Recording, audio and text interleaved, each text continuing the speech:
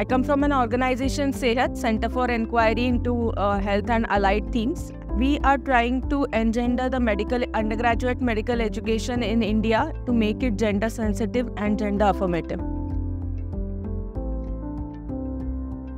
There are a number of challenges. One is that the system doesn't recognize that there is a need for the gender component to be in the medical education.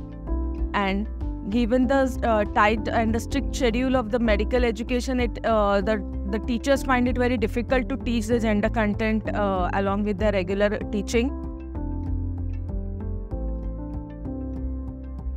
The change that we hope to see in the world is that the future medical graduates would be more gender sensitive, and the treatment that is given to the people of all genders, castes, creed across different intersectionalities would be the same without any discrimination.